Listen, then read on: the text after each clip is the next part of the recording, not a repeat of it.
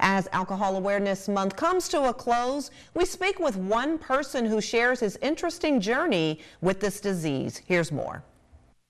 2 trips to a psychiatric facility after a near suicide attempt, 3 failed marriages, all collapsing around me trying to hide my drug and alcohol use. There are many contributing factors as to why people abuse alcohol. For Cuban, his issues stemmed from childhood. When I began drinking to excess, it was really to mute my feelings about myself. I was a heavy kid. I was bullied pretty severely. I was even physically assaulted over my weight.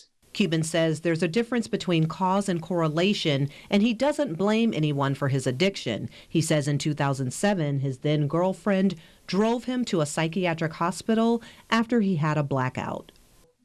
Standing in that parking lot, a few things occurred to me. 1, there wouldn't be a 3rd trip back to that facility. I'd be dead.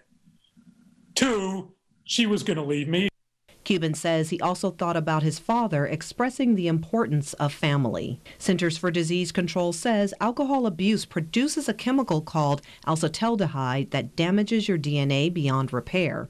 When DNA is damaged, a cell can begin growing out of control, creating a cancer tumor.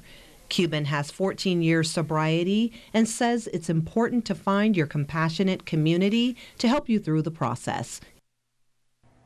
Cuban says there are many paths to recovery, and for him, it's abstinence.